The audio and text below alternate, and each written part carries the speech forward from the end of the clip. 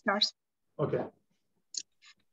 Good morning, good evening, or good afternoon, wherever you are in the world. Welcome to our online conference today. Before giving the floor to our dearest guest, I would like to introduce to our team. I'll be the moderator of today's lecture. My name is Nanat Chanchaleshwili.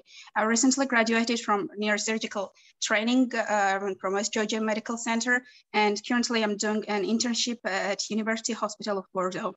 These online educational meetings have started with Professor Hassan Kamal Sucu, the program manager of the neurosurgery department of İzmir Atatürk Training and Research Hospital in Turkey, and goes on with the contribution of all our residents. Also with the contribution of neurosurgeons who graduated from the same department. Also neurosurgeons and neurosurgery residents from nearby countries like Bulgaria, Georgia, and Pakistan. I kindly ask you to keep your microphones turned off during the presentation of the lecture to avoid the voice and noise pollution. You can ask your questions not by turning on your microphones, but by writing to the chat part of the Zoom program. At the end of presentation, your questions will be asked to the lecturers and will be discussed. Mutual discussion is not appropriate for the format of our meeting. Please do not ask your microphones to be turned on. Professor Joanna Zakrewska, so she has obtained the dental degree from King's College, London, and her medical degree from Cambridge University. And he has a specialty training in oral medicine. And between the years 2007 and 2015, she developed and ran the largest award-winning UK Center for Facial Pain, which is integrated with other disciplines across UCLH. It's the largest UK center with multidisciplinary management of trigeminal neuralgia, which is enabling Professor Zakrewska to set up a national institute for trigeminal neuralgia. She is also a part of the team at the Pain Management Center. She has written 6 books for trigeminal neuralgia, contributed chapters to 29 books, and has written over 200 peer-reviewed papers, and has lectured in over 30 countries, as well as lecturing nationally. She has been rated as the top research expert in trigeminal neuralgia in the world. She's a chairperson of the Medical Advisory Board and the founder of Trust of Trigeminal Neuralgia Association of UK.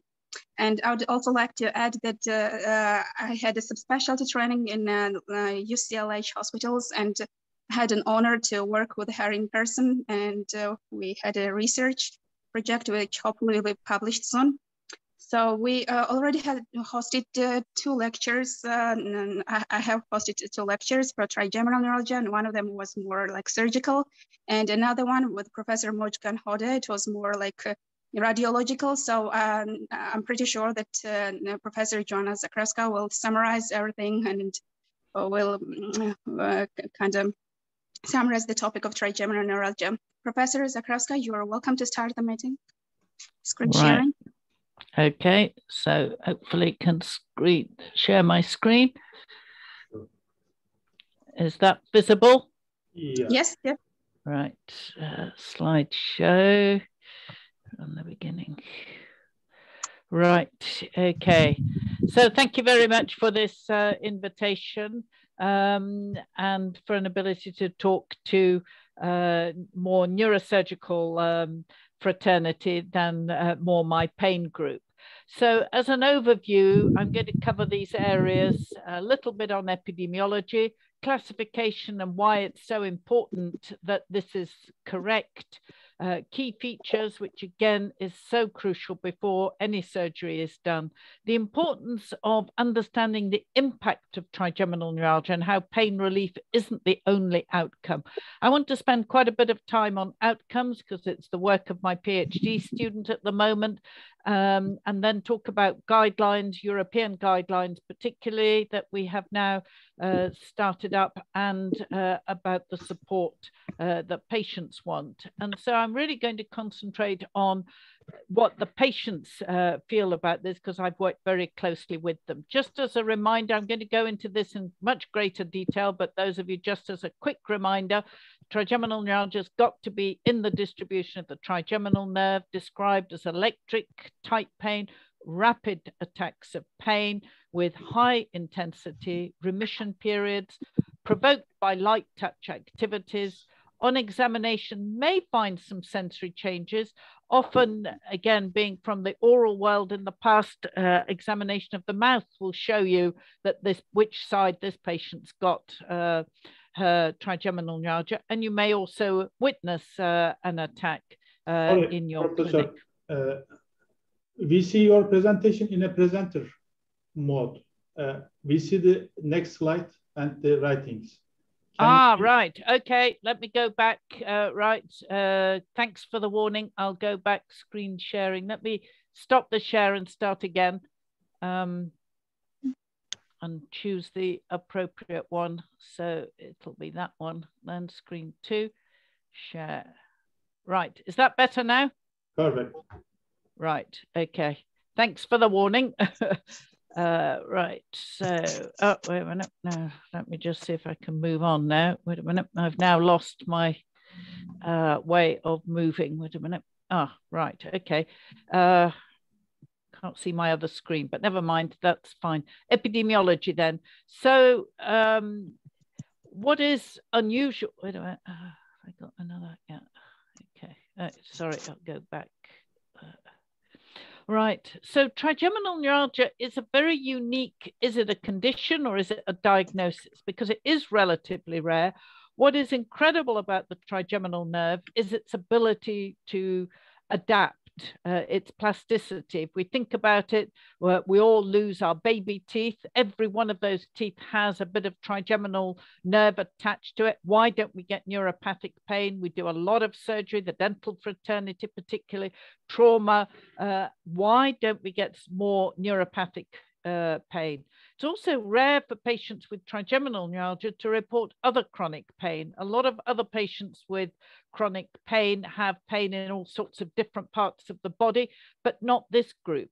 It's episodic with remission periods and also responds very specifically to sodium channel blockers.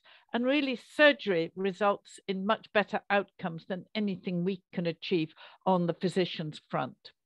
So how many cases are there? Well, this still remains a very difficult question to answer.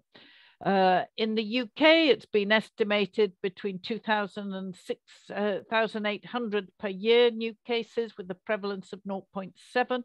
There are very few studies carried out, particularly in the population. In fact, internationally, only 3. Its peak, though, is in the older age group, more females, just slightly. And we do know that one of the major risk factors is multiple sclerosis. So a few years back in 2006, there was an examination of the primary care electronic records throughout the UK, because the NHS obviously collects quite a substantial amount of data. And they looked at, among other things, trigeminal neuralgia and found a much higher prevalence than that reported that I've just shown. And we have now managed to get a grant to relook at this data, not just in using the primary care data, but also hospital data. So that means those patients with an ICD-10 code of G50 being referred into the hospital, what happens to them in the hospital, how many of them have surgery, which type of surgery they have, potentially how many are just in there for rehydration or better medical management. We'll also have access to mortality data and potentially mental health data, because that could tell us whether there's a higher instance, which I'll mention about suicide. So this is a study we're just about to start. It's going to be done by a large data analysts who can handle, as they call it, big data. So in a year's time, I hope to be able to give you a better picture of, at least in the UK, what the epidemiology of this condition is. So let's have a look at classification, because a lot of work's gone into this recently, and we've got 2 varying classifications. There's a third one, which I'll allude to in a moment. So the International Headache Society, the ICHD one, and there's the IASP, which is the International Association for the Study of Pain. Now, the headache fraternity have divided it up into classical trigeminal neuralgia, where you see a neurovascular compression, classical TN with concomitant persistent facial pain. So there is a background of some pain. There's painful trigeminal neuralgia attributed to MS, attributed to space-occupying lesions, or not known about other disorders. Whereas the International Association for the Study of Pain tries to make it a little bit simpler by calling classical neurovascular compression, idiopathic no compression, and secondary fit in with all the others. And then the particular group of ICOP, which is the International Classification for Orofacial Pain, have again divided it similarly again. So we have the classic trigeminal neuralgia, but purely paroxysmal or with concomitant continuous pain.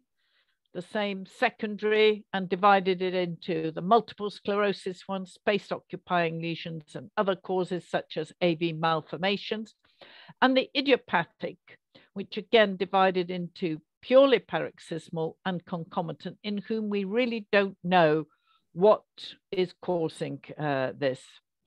And so this led to a group to try and combine these, and Crucchio et al., we published this back in 2016. So the first thing is this distribution in the correct trigeminal territory, and is it paroxysmal? So we then call it a possible TN. Then if we find that it is triggered by light touch, then we can call it clinically established TN, probable neuropathic pain. And then the MRI is the investigating, gives us the confirmatory diagnosis. So if there's no neurovascular compression, you go into the idiopathic group. And then the others are the classics, as we've said, with showing neurovascular compression on MRI scan, and the others, which are all the other secondary ones. And I think that's the basic one that's enough there, that we have really idiopathic, classical, and secondary. So let's now look at the key features in a little bit more detail.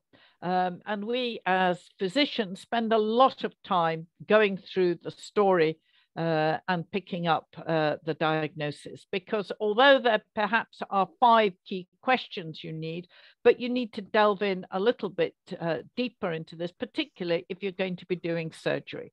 Kim Birchall in the States is very concerned that too many neurosurgeons are operating on patients with unilateral TMD, temporomandibular disorder, instead of trigeminal neuralgia, because they haven't taken a careful history. So firstly, we need to make sure that the pain is sharp, shooting, knife-like. So these 2 are images, in fact, created by our patients, and very much classical, sharp, electrical.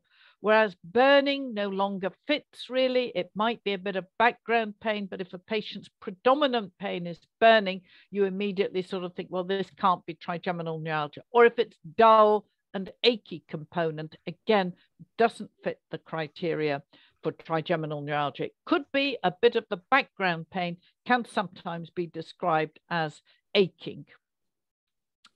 Severity, very important, measured in all sorts of ways. Visual analog scale, probably the best one. And what is interesting is that the first attacks very often are some of the most severe. And if you read the old historical data, some of the neurologists describe that the very worst pain is that of the first attack. And I think that again will go into when I talk about memorable onset, is that the severity is very high, particularly at the beginning. So we're looking at the pain really being episodic, not a continuous pain. We're looking at this memorable onset. So many patients, even 20 years on, can tell you what they were doing at the time of their first attack of pain. It's an acute, sudden onset. And in fact, some of the surgical literature reports that the prognosis of patients who have a memorable onset is better. And I just wonder whether that's because the diagnosis was likely to be more correct. It's a pain of abrupt onset and termination. And one of my neurology colleagues says, well, I just clap for the patient and say, does it feel like this? And we say that the timing is minutes, is only seconds to minutes. We also recognize that there probably is a refractory period. That is a moment when you can't stimulate the pain. And the best way of eliciting that probably is through looking at eating, and you say to them, well, you can't eat, but is there a moment when suddenly you can manage to eat or brush your teeth? And that could well be what's called the refractory period. There are periods of remission and periods of relapse, and that's why recognizing them in the secondary care sector is often easier, because you've got a longer history. It's harder in primary care with that first attack because you haven't yet got a remission period or a relapse. And it's worth getting patients to give you an idea of how long these remission periods are and how long the relapses are, and are they getting worse, because they don't all progress. The usual story was, oh, they all get progressively worse. Well, that's actually not true, as I'll show with some of my data. And then it's important to elucidate, is there some background pain, and what is the character of this background pain? So these are some of the diagrams that I sometimes use to draw with patients and to try and get them to give me a better understanding of the pain. So if they draw their pain as a number 7 or a number 8, then I really straight away discount it as being trigeminal neuralgia. Also, number 5, where the pain is lasting for hours, is much more likely to be a cluster headache than it is a TN. This is a picture you may well see. It goes up suddenly, but it takes a little while before it goes down. The most typical is number 2, rapid onset, period of no pain, and then another attack of varying intensity. But when the pain is extremely severe, then they can talk about having a series of attacks. So it's series of stabs attack that go on, and it could be possibly looking a bit more like 6 as well. So very important to try and get the patients to describe it. And they don't always stay in the same pattern. So they may sometimes be 1, but sometimes they may be 2. And this pattern of prolonged diminishing also varies. So important to check each time they come how it's changing. Distribution, you'll be well familiar with this. The second and third division are the most frequent. What I like to point out often is that the third division actually extends up here, but I have quite a number of my patients who will not report pain radiating as high up as this. Many of them will say it stops at the preauricular area. And oral pain is very frequent, which is why they often present to the dentist thinking that they've got a very severe toothache. And then provoking factors, and these should be coming out spontaneously. You would hope that patients, you don't have to ask them specifically, that they come up with this diagnosis immediately saying, I can't eat, I can't drink. If you give me an apple, I can't eat it. I can't put in my dentures. I can't touch my face. I can't shave. I can't wash. And it's light touch, not hard touch. And that cold wind also makes it worse. The only relieving factors are sleep in the early instance. When the pain is very severe, it does wake them at night.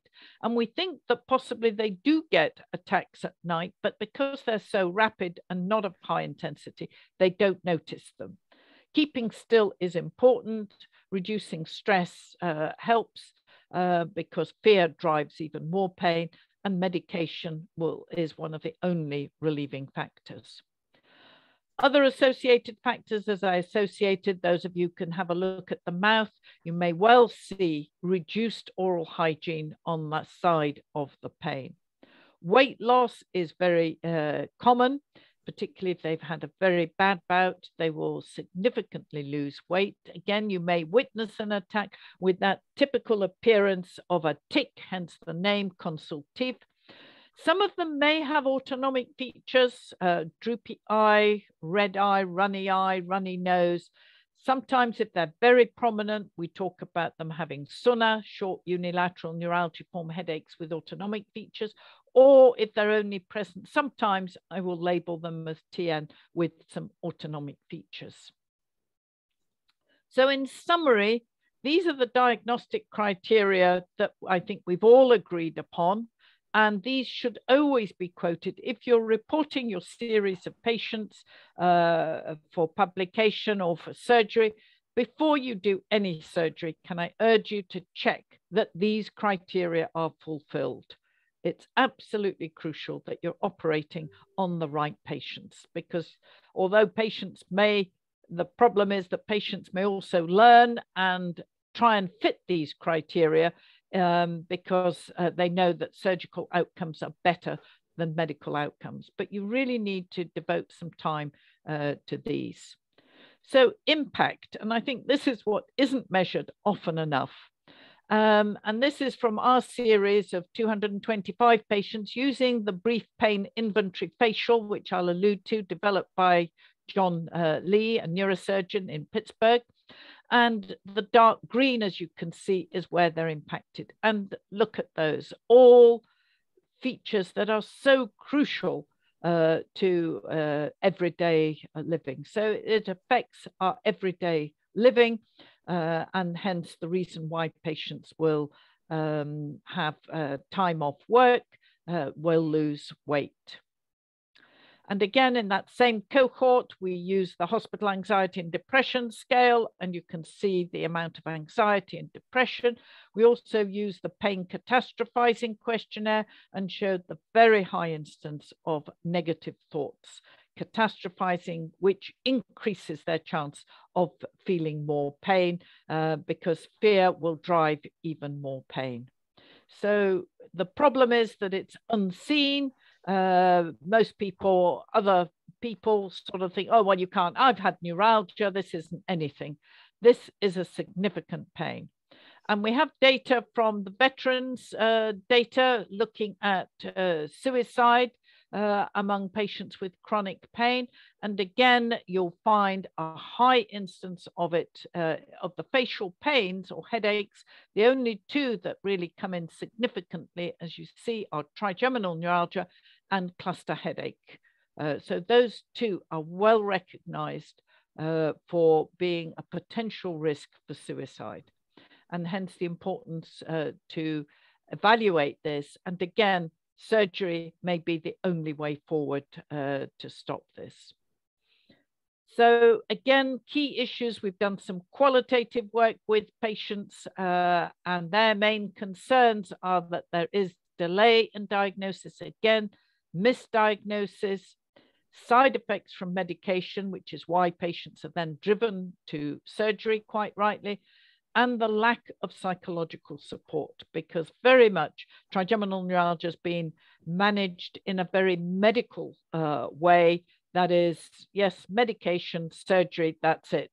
And we don't give them the psychological support, which we found is crucial. So let's have a look now at outcomes, because this is an area that Carolina, my PhD student, is just completing her PhD on, and which is crucial. So firstly, we talk about domains. That is, what are the areas of importance to patients? And so far, these are the ones that we as clinicians have identified as being important domains.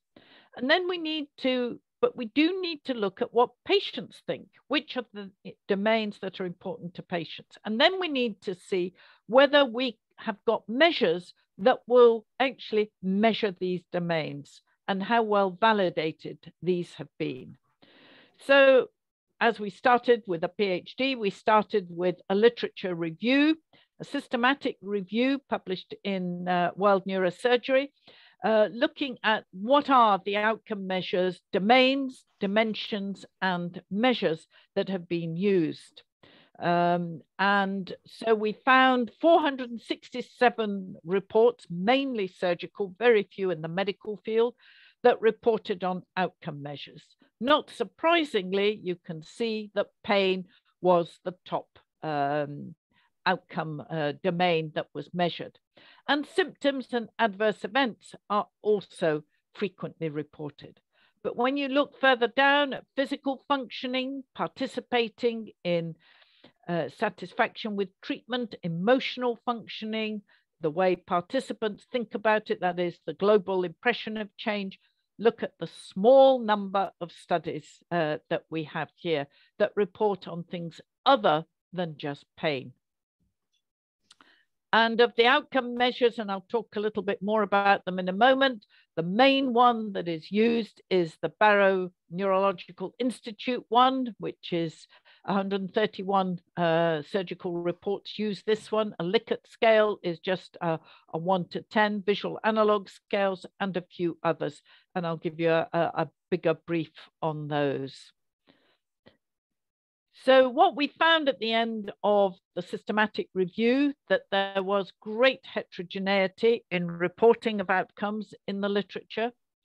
So there was no way that you could compare medical outcomes against surgical outcomes. Also potentially that in medical outcomes, we often talk that if we get a 50% improvement, we talk about a positive outcome, whereas in surgical outcomes, we normally expect 100%. Relief of pain. So that's one of the other reasons that makes it difficult to compare medical against surgical. There is no consensus on choice of what should be the primary outcome measure. And we had a big struggle with this when we were doing a drug trial, because what was more important, intensity or frequency of pain? And this was a dilemma that we face, and shouldn't there be something that could encompass, for instance, those two outcomes. The other very difficult part is the episodic nature of TN, and can instruments capture this effect on the number and treatment of TN attacks? How many of us have had good results, not because of what we've done, but because of the natural history of the disorder? There's very little on impact on the physical and emotional functioning. And yet I think these are particularly important in surgery, because this is what you can, through surgery, achieve much better physical and emotional functioning than we can on medical management, because our patients with medical management have always got fear, they're fearful, their pain will return, they're still on drugs. Whereas with surgery, you're not having to use any drugs and you can feel confident that you're free of pain.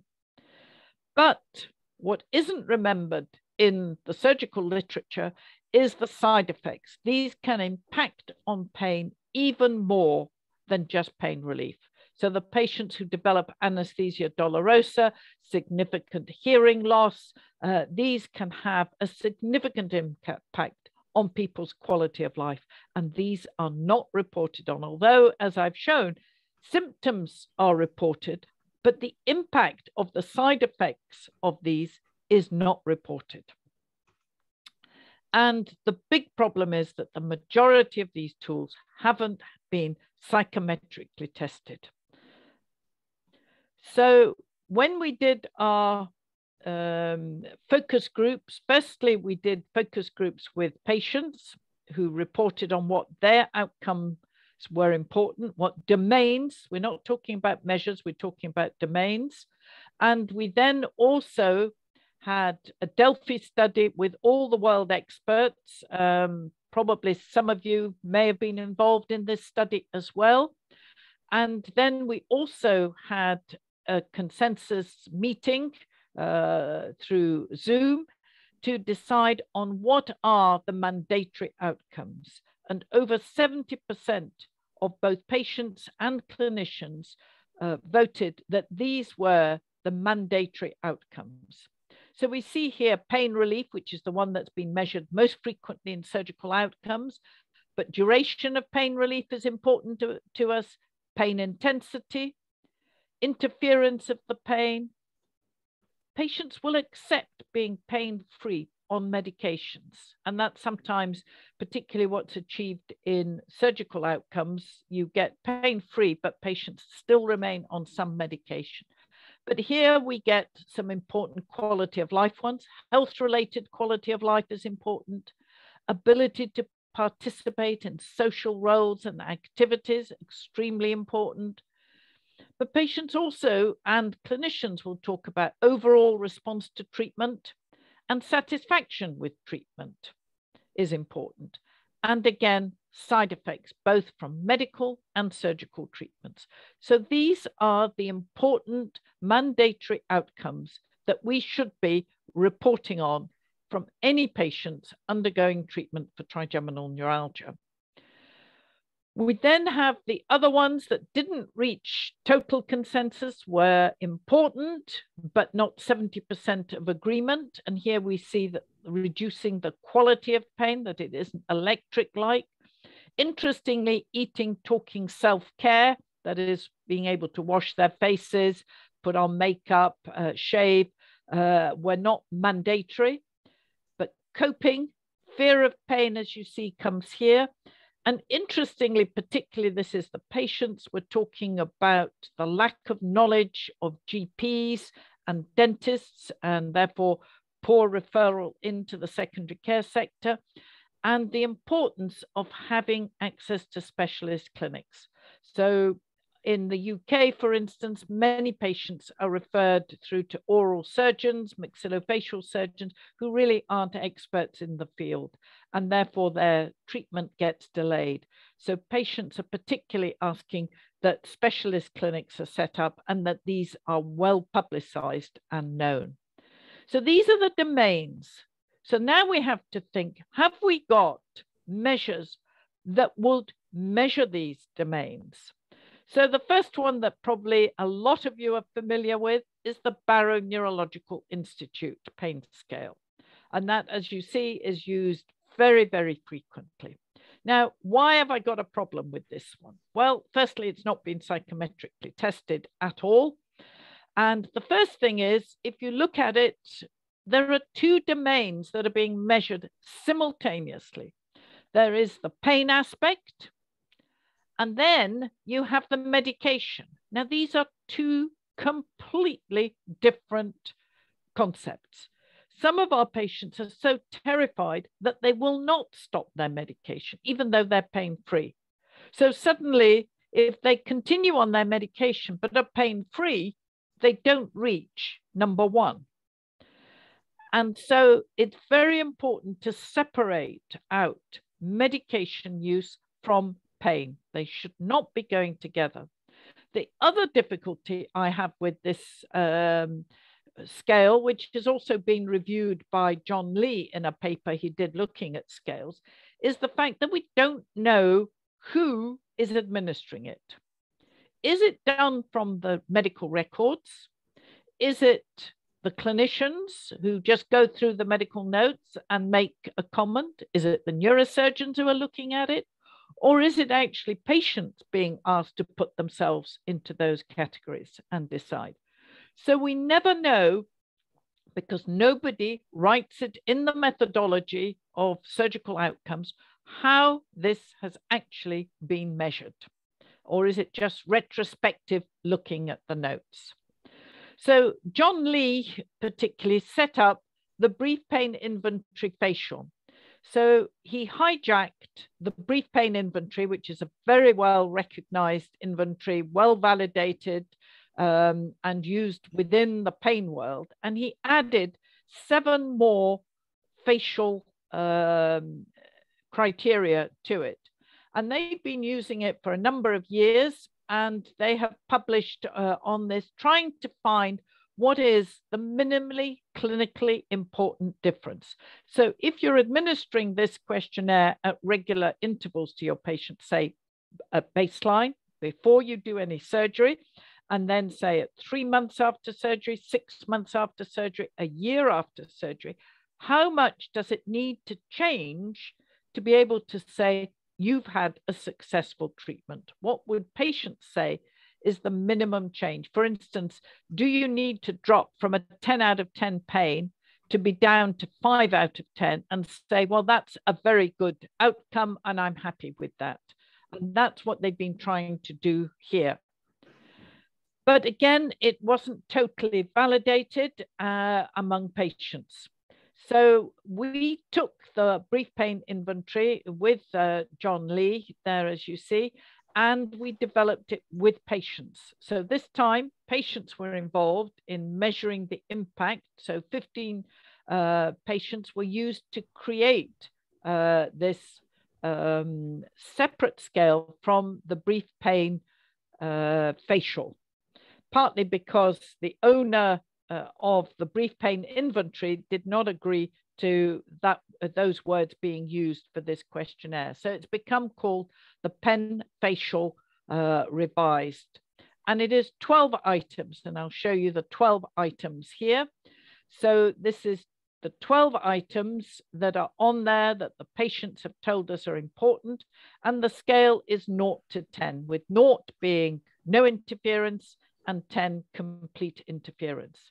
And here we're measuring daily activities, mood, relationships, eating a meal, biting, chewing, touching the face, self-care, brushing teeth, smiling, talking, opening wide, and temperature activities, that is if it's hot or cold. So as you see, many of the domains are covered in this potential measure. And that's the next piece of research my student has to do, is to now find whether patients agree that this questionnaire covers many of the domains they talked about. The important one as well that we think is important, which covers the domain of overall satisfaction, patient global impression of change. And so this is very widely used throughout the pain world, and again should be adopted by all surgeons doing this procedure. It's very easy scale. There are only 7 domains here, and it's easily answered by patients and should be used for all patients undergoing surgery. So let's have a look now a little bit at the guidelines, the recommendations.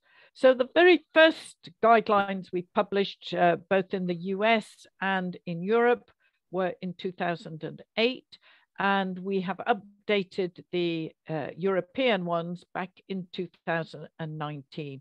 And I'm going to share with you some of these recommendations from this paper. So firstly, it's acknowledged that diagnosis is complex. It's also suggested that the teams should be multidisciplinary, include dental and medical people. And in fact, there's a paper come out from Norway, which suggests that neurosurgeons should have a dental person on their MDT group. GPs and dentists, at least this for the UK, is applicable. Primary care physicians could start treatment, but should be considering referral on. We must measure outcomes, and we need to provide written information, potentially online resources. And for instance, in the UK, the Brain and Spine Foundation have published a booklet for facial pain for us. So it is important that patients have some written information that they can refer back to. Pain diaries are useful as a way of measuring outcome. Investigations, we also talk about the importance of MRI scans, really to rule out secondary causes, CT scans if MRIs are not possible, neurophysiological testing to diagnose secondary causes, particularly if your patients can't undergo an MRI scan for one reason or another. And then we have the importance of neurovascular compression. This is an important paper in Brain talking about contact on its own is not significant. We're talking about significant compression, but you had that in the last lecture on imaging, so I'm not going to go into detail on that. So what are the guidelines in terms of treatment? Anything in yellow is a strong recommendation. Green is weak recommendation because we haven't got enough evidence there. So as has been for many years, carbamazepine and now oxcarbazepine are strong recommendations. Lamotrigine, weak. Gabapentin, weak. And Botox, again, weak. We will admit that we didn't search the Chinese literature, which is huge. And then again, low evidence for pregabalin, baclofen, and phenytoin, but are options that can be used and potentially can be used prior to surgery. And then acute management, again, probably phosphoenitoin infusion, but they need admission. This is currently being done as a PhD piece of work in Denmark at the Headache Center. Sumatriptan might play a role for short-term relief of pain, only a small RCT from the Japanese group. And then lidocaine, and particularly for me coming from the dental world, local injections, particularly if the pain is triggered from the lower part of the face, can give some pain relief for a while until the drugs start to work. I'm not convinced about IV infusions, but there are some patients who say they are helpful. But the big problem with any of the drugs we use are the side effects. And this was using a well-validated questionnaire for picking up on side effects from anticonvulsant drugs, a group of 161 of our patients, and the severe ones are the dark blue, and you can see tiredness, memory problems, sleepiness, disturbed sleep. And this is what drives patients to surgery. They can't cope, quite rightly, with this level of side effects because all of them suffer side effects. We did a much more sophisticated testing using cognitive psychologists doing a special computer program, and again showed the same cognitive impairment, sense of motor neuron function, that is their skills at navigating things, which accounts for why some of these patients also have ataxia, have falls, fractures and things. So there is a lot of evidence to suggest that the current drugs we have do result in significant side effects, which the tolerability of them make patients move towards a surgical option. We've also shown that, for instance, women are much more sensitive to carbamazepine and oxcarbazepine, need lower doses to reduce their side effects. So there is a lot of evidence for the need for new drugs. And until recently, there'd been no drugs, new drugs developed. But in fact, there's a new sodium channel blocker, Trigeminal, which we have now just published the first phase 2 study on this. And a large international study, but it took a long time to complete. Only 29 did the RCT. Generally, what we found was fewer treatment failures, but the big factor was the general lack of side effects. And both clinicians and patients noticed and recognized whether they were on placebo or active drug and reported much better outcomes. So phase 3 trials are now needed. This is a drug that Biogen have, but they have at the moment halted their phase 3 study. But there is another drug on the market now that we have just started drug trials for. Drug trials have started in the US, and some of you again may be involved in these. We have just started in the UK. It's also going to be used in Europe as well. So there are potentially out there new drugs, but really what we're left with is surgery. So the important thing is, when should patients come and see a neurosurgeon? And this is something we've worked at quite frequently with our MDT clinics, which in fact Nana was also involved in helping us to evaluate. So we think it's time to see a neurosurgeon when you've been properly phenotyped by a physician, that you have thin cut MRIs, and that potentially you have used some medication and had response to them, but you're not in extremis. And therefore, you're able to make some rational decisions. Because when the pain is a 10 out of 10 and you cannot eat or drink, patients will agree to any surgical proposition that you come forward with.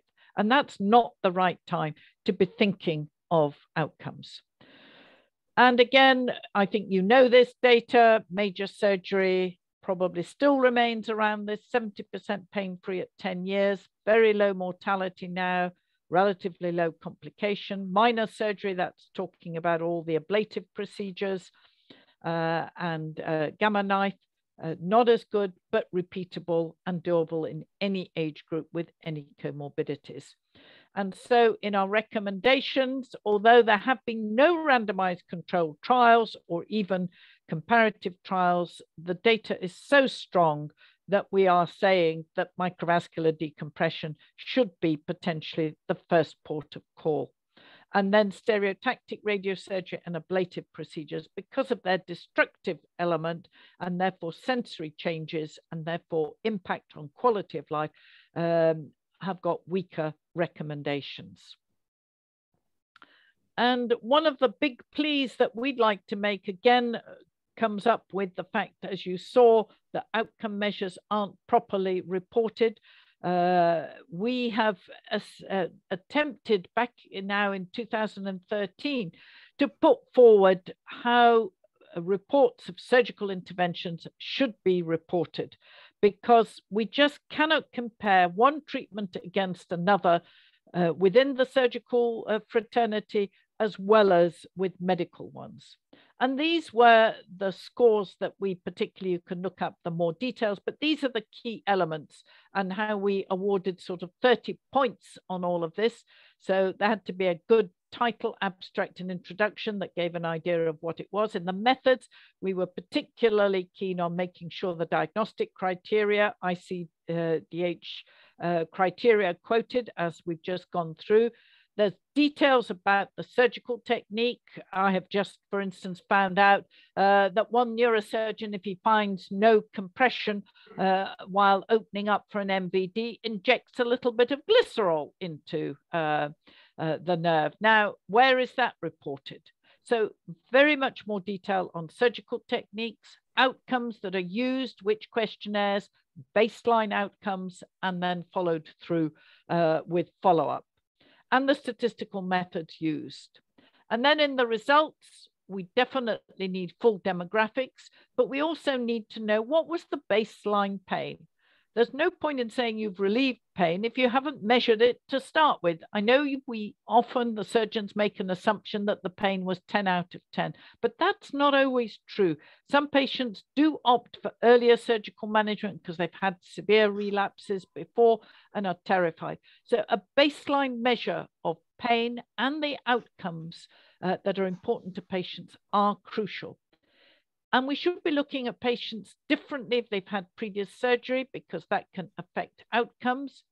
The follow-up period is crucial. Reporting a follow-up period of only 1 year is insufficient. We've suggested that Kaplan-Meiers should be used for a minimum of 3 years, because we know, looking at the literature, that in MVDs, it's the first 2 years have got the biggest drop. And then after that, very few patients drop out. So that's why we've suggested a minimum of 3-year follow-up. Complications should be both immediate complications and long-term complications, so that we can give our patients better outcomes and prediction. And mortality should also be reported. So you can look at that in greater detail. And we think that if any of you are writing papers up for surgical procedures that you do, that you should ensure that you've covered all these factors and provided details for this. So what about patients themselves? Well, firstly, this is something we use significantly with all our patients attending our multidisciplinary pain clinic, a decision-making tool. Now, this is the Ottawa personal decision tool. It's used in any form of decisions that patients have to make. It's been well supported by a Cochrane review, so it's a well-recognized decision guide. You can download it for free. And what you do is what we do in our clinic. We give them the options after discussion, whether they stay, for instance, on medical therapy or which of the surgical options are reasonable. And then they can go away and fill this out, deciding which treatment they feel is best for them. Have they got enough information? Do they need to consult again? And now this will change, because when they come on a day when they are well, they may well opt and say, well, no, I want to stay on medical management. But if their pain then becomes very severe, then they're going to re-look at their decision-making and decide, well, wait a minute, I do need surgery. But things like sensory loss are very, very important. And the risk of anesthesia dolorosa. I had a patient who made a wrong decision, decided she was terrified of having a microvascular decompression, opted for a radiofrequency thermocoagulation, developed anesthesia dolorosa, and I'm still managing her anesthesia dolorosa 20 years on. So very important that patients have really weighed up the risks, and hence the importance of your papers and how you report your results, because that's what we're reading when we give our patients advice about which surgical options. How many are likely to get anesthesia dolorosa? How many are likely to get sensory change? How frequent is that sensory change? How long will it persist? What about hearing loss? How important is this? Again, when I was at a patient support group in the States with Janetta being present, the first time I met Peter Janetta, a patient stood up and said to Peter, you know, you did a fantastic operation. I'm totally pain-free, off medication, but I've actually lost my job. Why? Because she lost her hearing and she was a principal violinist in an orchestra. So that's what is so important about measuring outcomes, asking patients for their personal outcomes and what is important to them, because that's going to affect them long term. So what decisions do patients make? Well, many years ago, as you see, in 2007, we did a theoretical decision analysis, looking at what patients, we gave them various scenarios and we asked them whether they would choose surgery or medical management. And surgical management predominated. So the choice that patients made, their first choice was in fact a microvascular decompression. And then fewer patients, the last choice was actually medical management. Now, we've just done an evaluation of 11 years of our MDT clinic, which is where Nana helped us as an independent observer and another medical student as independent observers, looking at outcomes from our 11 years of over 340 patients nearly in this group. And interestingly, what we found was 50% of our patients opted to have surgery, but 50% remained on medical management. And they were in both groups reasonably happy with their global improvement of change. So we need to be open to the fact that not all patients want surgery, but you can get better results on surgical management. What we have done is run a pain management program using the normal scheme that's used by psychologists and physiotherapists, but we run it just for patients with trigeminal neuralgia. Now, all the first factors, apart from meeting fellow sufferers, which proves to be of extreme importance to patients, goal setting patients, all these are very much factors that are done in most pain management programs. But what is crucial is that patients develop a TN attack management plan.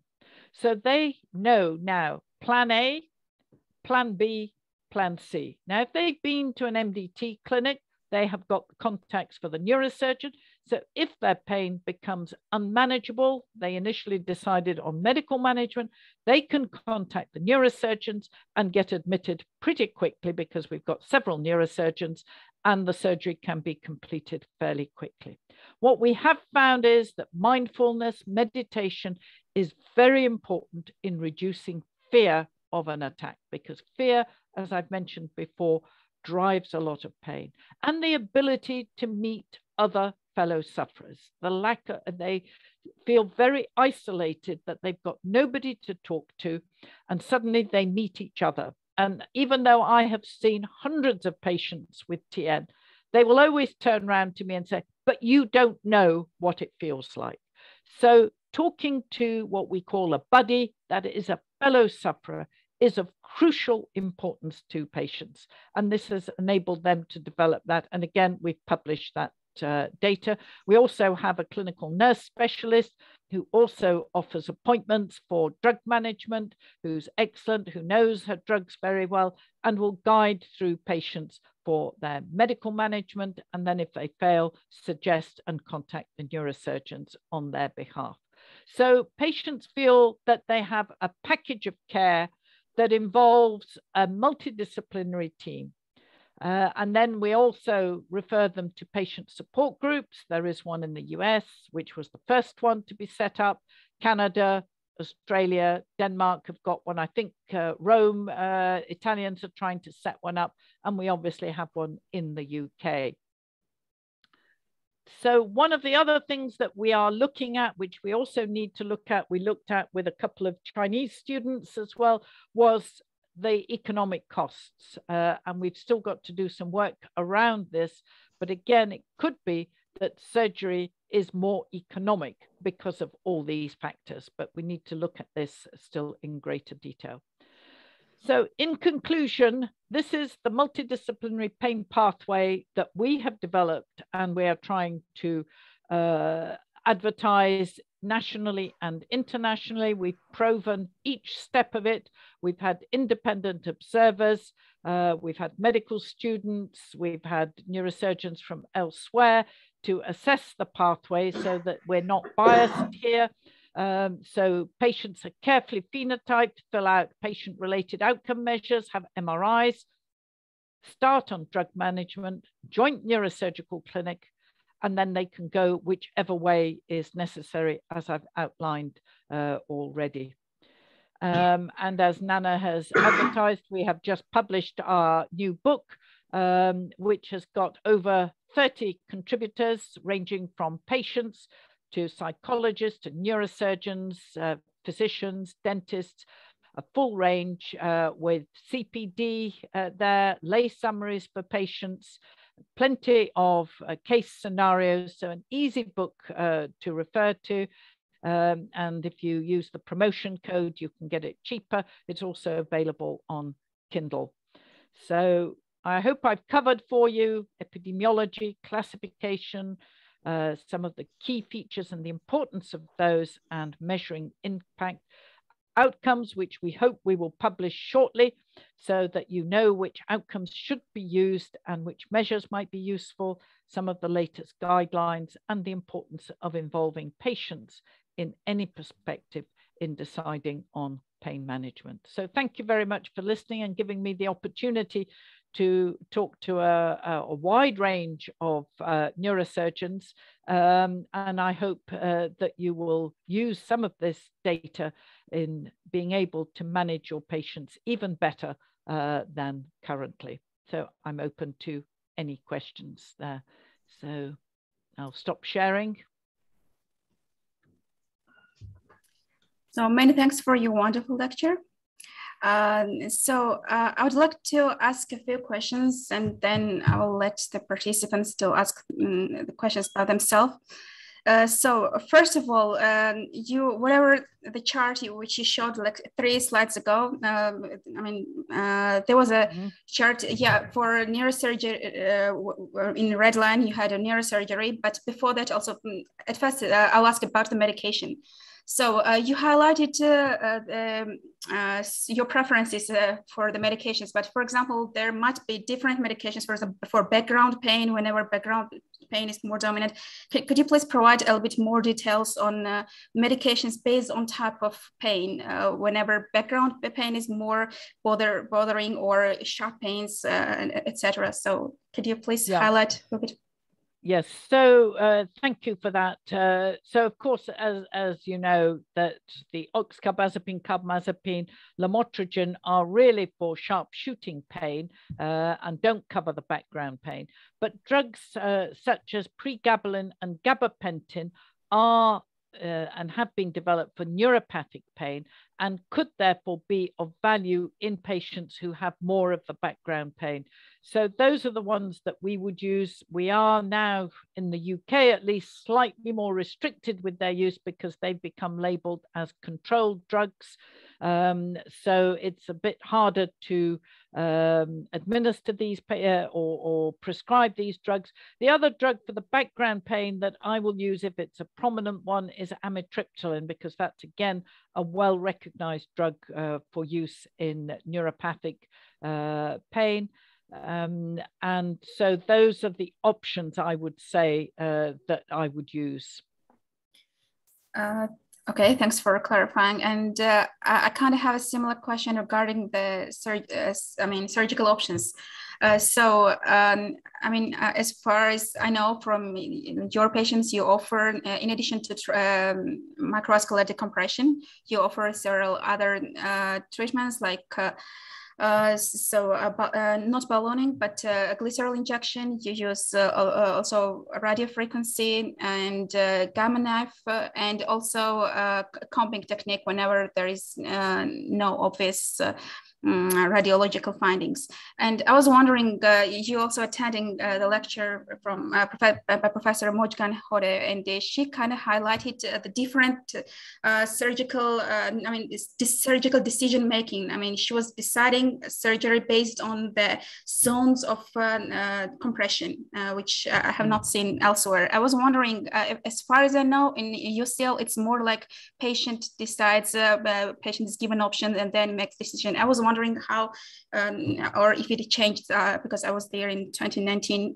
How is it now? How does it work now? Yeah, mostly we stay with those. I think what is important is that you have a range of options. The only one we don't do, because none of them have had experience, is balloon compression, but otherwise we do offer the range. And yes, we do a little bit of more guidance towards patients. So if we feel that they have really got a very clear neurovascular compression, we do offer more sort of advice about opting for a microvascular decompression. The problem is that sometimes patients are terrified of having these procedures because it's billed as a big operation. And so again, it's about the way you present the procedure that's important. But I think, as we heard, the last one that I attended, better imaging might be the answer in the future. And I think that's something we've just got a small study that we've done in 10 patients on very detailed DTI, and we're looking to review those, because those could help to guide us as to where is the disability. Because we all know that, for instance, a certain percentage of patients, even in the perfect case, fail with microvascular decompression. So the mechanism must be different. Is it a sodium channel problem? And is it more of a central or a peripheral problem? So I think imaging is a way forward for us to be able to identify a little bit more clearly which treatment modality could be sort of advised to patients. Yeah. Okay, thank you. So yeah, this ballooning is one of the surgeries which is actually the only surgical option which is not offered inside UCLH. But I would also like to highlight that UCLH offers surgery for cluster headache, which is actually the only center with the largest data and most experience in cluster headache surgical management. And for trigeminal neuralgia, it's kind of, I mean, though those cluster headache and trigeminal neuralgia are kind of different entities, that they still have some crossover. And what, I mean, do you have experience? As far as I know, during my stay in UCL, Professor Zrinzo performed one surgery for trigeminal neuralgia cluster headache student girl, and I was wondering if you perform that DBS, if you consider DBS for cluster headache as an option for the treatment of trigeminal neuralgia. Yeah, for cluster headache, I think it is a different animal. I think there is a different etiology, and therefore, but there are patients who can have a mixture of both, and therefore the dilemma of treatment. But this is a very rare group. I think the group that, the headache group have just published in Brain, in fact, is the SUNA and the SUNCT, which I didn't refer to, those with autonomic features, and potentially that those patients should only undergo microvascular decompression rather than any of the other ablative procedures. But I think neuromodulation, deep brain stimulation may be things of the future, but I think those have got to be guided by improved imaging. And I think imaging is the key to other surgical options. Yeah, I agree with that. And that patient, which I remember, was in UCLH Queen Square. So that girl had obvious compression with the neuroimaging, and Professor Rinso performed a decompression, and it was obviously decompressed on imaging, but she still had some problems, and then he performed DBS. So that was a kind of rare case, which I was able to see there, and I guess it might continue to performing DBS for those patients. Okay, I will go to try some questions from the chat section. So the first question is Dr. Engin Duz. I'm sorry if I'm not pronouncing correctly. So dear professor, what are your thoughts on adaptive neuromodulatory therapies for the treatment of trigeminal neuralgia? And can it be among the treatment options? So the question is about adaptive neuromodulatory therapies for the treatment of trigeminal neuralgia. I haven't had any experience, but I think from what we see from the world of neuromodulation, it might be a way forward. But I think, again, here we really need to have good outcome measures. They need to be properly phenotyped, so we know who we're dealing with, baseline outcome measures, and then potentially have tried other treatments first, because we do know that surgery, particularly microvascular decompression, works so effectively. And I think that's the dilemma, that we have got good treatments for particularly the classical TNs. But I think there is a role and we need to explore it, but we need to use good outcome measures that we start with measuring baselines and then look at the outcomes. Yep. Okay, the next question is about glycerol injection. They are wondering what are your thoughts about that for glycerol injections? Yeah, I think they work very well. We do a lot of them. One of our retired neurosurgeons was an addict related to glycerol. He only did glycerols. I saw patients who'd had up to 8 glycerol injections done, surprisingly with no anesthesia dolorosa, but with decreasing improvement. So I think they do work, they're useful. And in patients, particularly with medical morbidities, it's a useful procedure to do. Yeah, so, and the same person also adds a comment, especially Dr. Ahmed Najar adds a comment, especially in the resource limiting settings. Yeah. Yep. Yep. Okay. So, what are your so Dr. Wait, there's sort of private messages. Okay, Dr. Selkur Pecker. The reason for trigeminal neuralgia in a patient with vascular compression is accepted as having demyelinization in that compression area. How the pain disappears on the day of surgery? Does demyelinating area heals immediately? And what is the natural course of this disease? Right. Well, this is always the dilemma that we ask. Why do patients wake up pain-free? Well, I think one of them is because you're decompressing and the nerve fibers are no longer in such close contact, because it isn't just about demyelination, but it's also about the contact. And so if you're separating out your fibers and they're not in as close a contact, that may also be a reason for it. But this is the big question. Why does it work so effectively, so quickly, and particularly when you're doing the ablative procedures at the Gasserian ganglion level? You're not decompressing the nerve, and yet, apart from Gamma Knife, they all wake up and tell you they're virtually pain-free or pain-free within a week or two. Is it that there is a second or even not even a second, but even a third mechanism. We do know that it's the sodium channels are affected, that they're not as good at inhibiting impulses. And could it be that some form of intervention results in affecting the sodium channels as well, or even other reasons for it, which we still haven't got to the bottom of? Okay, so the same person also further clarifies the question. What is the natural course of trigeminal neuralgia in a young patient who had no treatment? Yeah, the younger patients are a dilemma because they don't have as good an outcome. And Kim Birchall particularly has been looking at that group of the younger patients. They're possibly also surgically more difficult because there's less space available. But again, is there a different mechanism?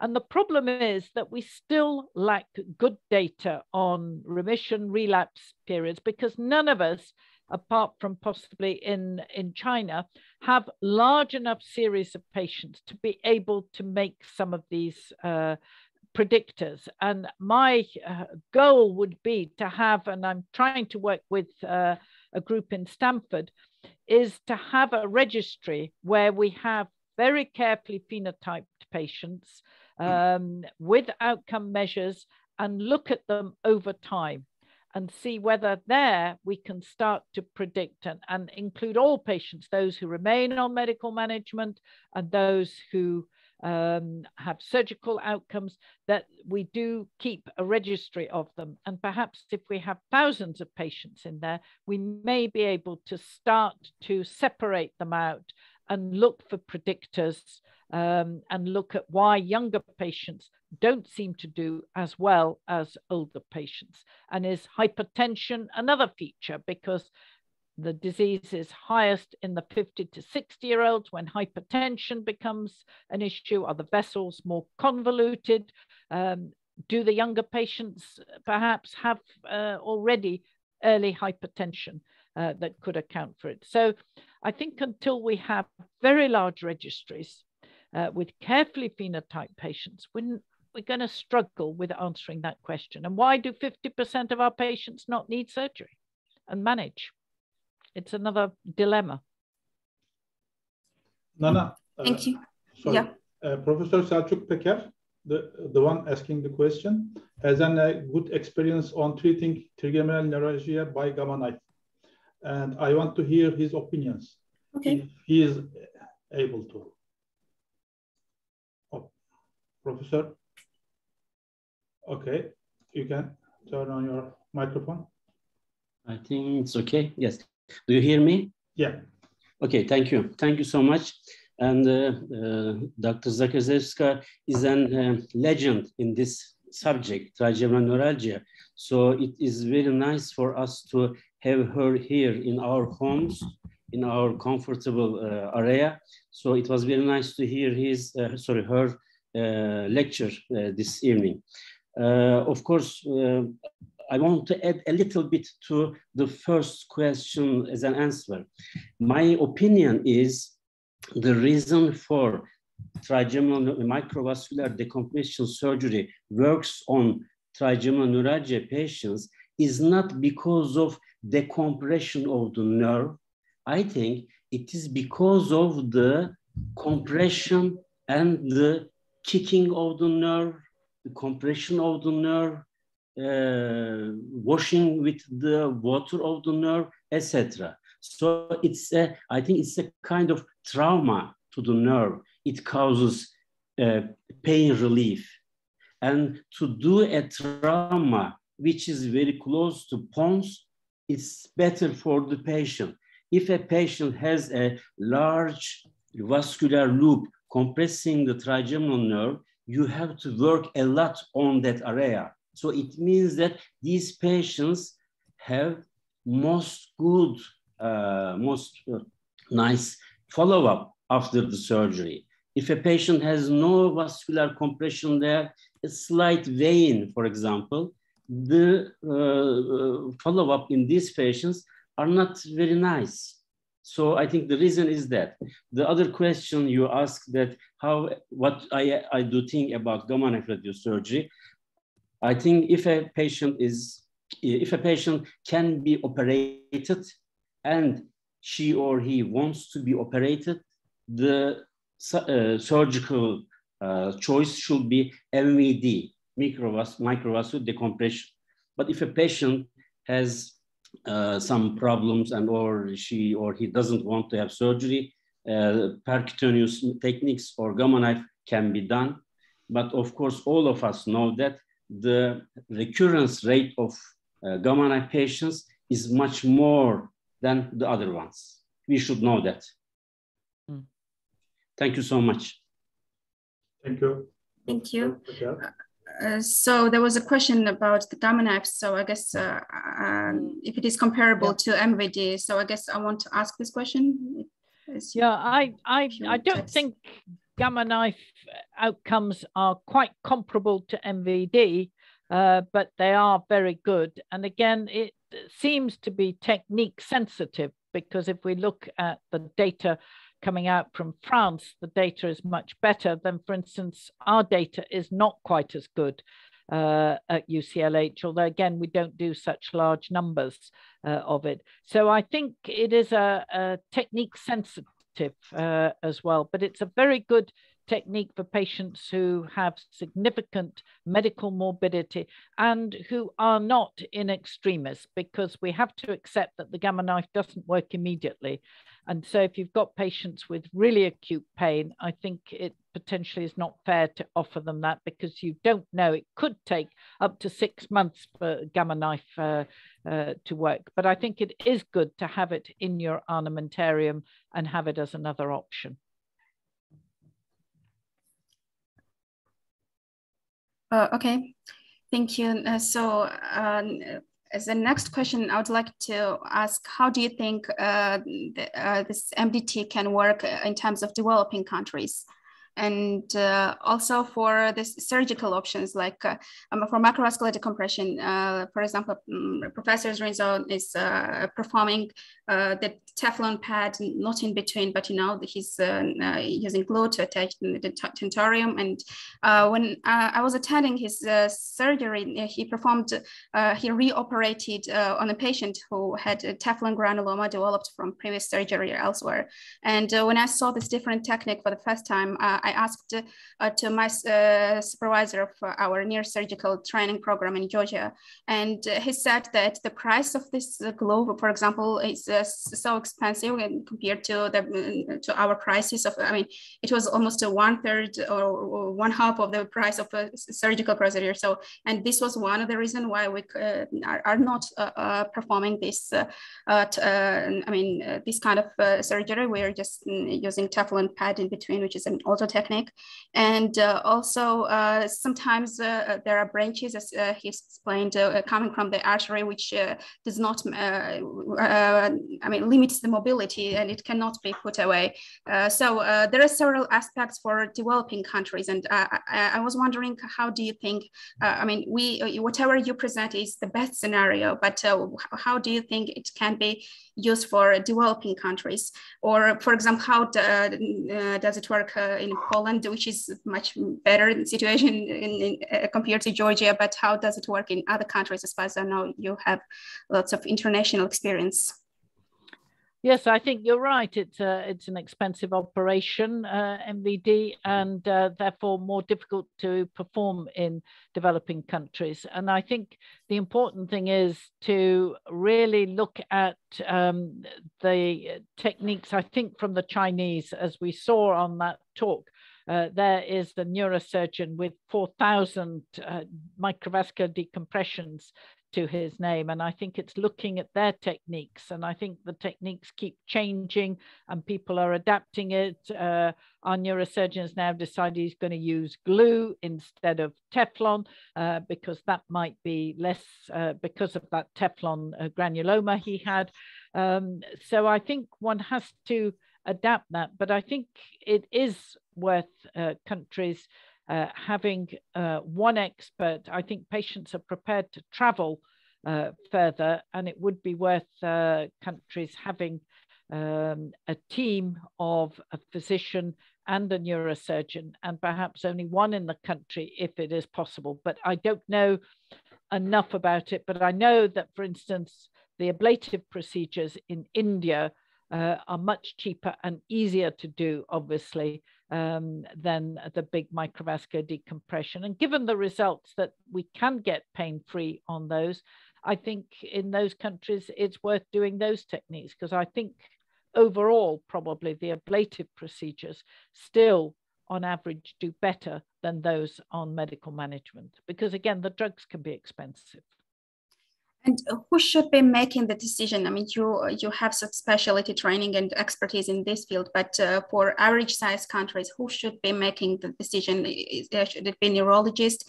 Is it okay for the neurologist to handle the entire treatment, or do you think that that needs definitely this subspecialty training is compulsory? I mean, how do you think?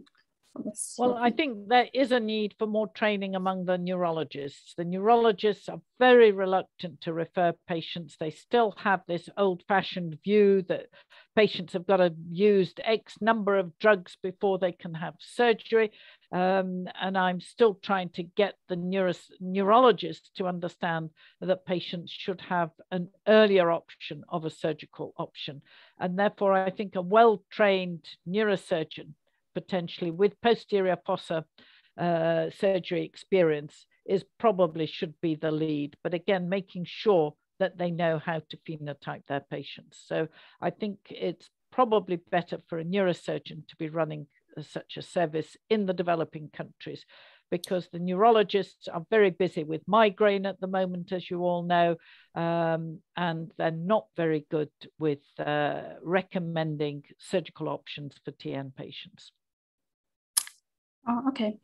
Thank you. So I'd like to introduce the neurosurgeon from Georgia, Dr. Vladimir Zakrewska. As far as I know, he's the most experienced in my country in terms of surgical treatments of trigeminal neuralgia, and maybe he would like to ask a few questions in person. Can you please unmute the microphone? Okay, thank you. Do you listen to me? Do you hear me? Yes, yes, yes. First of all, thank you to allow me in this good lecture. I'd like to thank Professor. It's very nice, very excellent lecture. And I have a very short question. In the typical trigeminal neuralgia, in most of the cases, there is clear indication to go the patient to the surgery, but more important and more difficult cases when there is idiopathic trigeminal neuralgia, so atypical trigeminal neuralgia. Is there any surgical options? Your recommendations? Well, I think, yes, I think there are some, but I think one has to, again, be very careful about taking the history. And I think, as Nana alluded to, what is the worst pain? Which is the pain that bothers them most? And I think the important thing then to say to them is, right, so you've drawn your diagram and you've shown these are your big flare-ups, these are your intense pain, and here's your background pain. How bad is this background pain? And if I do surgery, what would happen if I don't change your background pain? Could you live with the background pain alone? Because sometimes that background pain, if it's very high, I start to think, well, I don't know if surgery is the option for them. Whereas if the background pain is low intensity, 2, 3, and they say they can live with that, then I think it's worth proceeding with surgery. But it is, again, on an individual basis. But it is about, again, phenotyping very carefully. Have these patients really got trigeminal neuralgia, or is it a neuropathic pain related to potentially some surgical treatment in the past, particularly dental treatment in the past, or trauma to the face? So getting the story becomes very, very important in these more complex, as we call them, these patients with concomitant pain. Because I have a theory, not just myself, but I've seen others mention it as well. If you think about it, that when patients have very severe pain, they don't want to move that side of their face. So they're not using their muscles of mastication at the same level as they're using them on the other side. And therefore, perhaps some of the pain, the background pain, is a musculoskeletal pain related to not using their mouth evenly. And that could be playing a role in some of these background pains. But it's very difficult. One can spend a lot of time talking to patients to try and work out what is the pain exactly, this background pain, how much it interferes with quality of life, and is there a muscular element? So testing the face by pressing on the masseter muscles and the temporalis muscle and seeing if you elicit some tenderness could be a guide to working out whether there is an element of musculoskeletal pain there. And another question, if there is no neurovascular conflict in the MRI scan, what is your recommendation? What kind of surgical procedures do you recommend? If well, there is I think no neurovascular conflict, yeah. But that is, you're talking about no neurovascular conflict on MRI scan? Yeah. Because the MRI scans may miss it or may not be, and I think we see in the literature there isn't always perfect, the sensitivity and specificity of the current MRIs is not always perfect. So it could be that there still is something, and as Kim Birchall has published, but others have, is there a scope also for neurolysis or internal neurolysis, and you're going to be more familiar than me about this, gentle combing of the nerves or disturbing the nerve. When I looked at a large series of partial sensory rhizotomy, which none of you perform these days, but we did show that these patients had good pain relief, but the risk of sensory change and anesthesia dolorosa was greatly increased because, of course, you're touching that nerve and doing something to the nerve.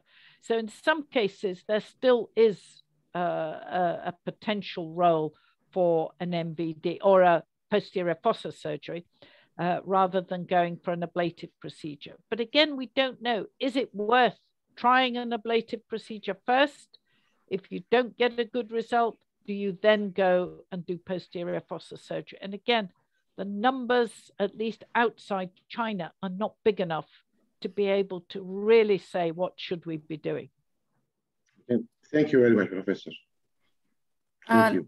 I will also add a comment. As Professor Rinzo is actually performing this combing technique, which I'm pretty sure you are familiar with it. It is separating these fibers so that it's reducing the transmission between the fibers. And I also asked the same question to Professor Mojgan Hode from Toronto Hospital. And she clarified the surgical techniques based on the level of compression. And I also asked her the same question, what if there is no compression at all? And she also said the same, that in that rare cases, she performs internal neurolysis, and combing technique is widely accepted as far as I see. Do you have any other questions, Dr. Zakrewska? Oh, it's enough. Thank you. Okay, thank you. So in the chat section, I see Dr. Nurullah Kosman. He's saying, thank you, Professor. It was a great lecture from İzmir Hospital. There are some thank you notes, and I think that's it.